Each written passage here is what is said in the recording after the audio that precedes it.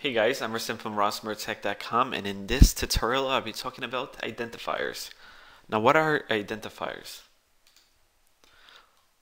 Well, identifiers are a programmer chosen name. It might identify a variable, a constant, a procedure, or a code label. Identifiers can only contain between 1 and 247 characters. Identifiers are not case sensitive, so you don't have to worry about that.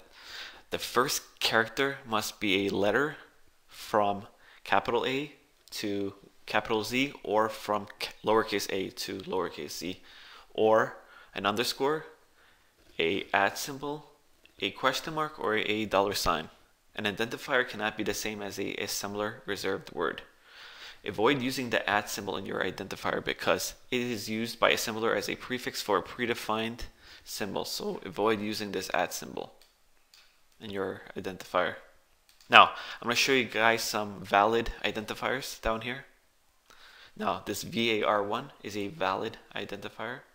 This capital COUNT is a valid identifier. This $ FIRST is a valid identifier. This underscore main is a valid identifier. This capital MAX is a valid identifier. This open underscore file is a valid identifier. This my capital FILE is a valid identifier. This X VAL is a valid identifier. This underscore 1 2 3 4 5 is a valid identifier.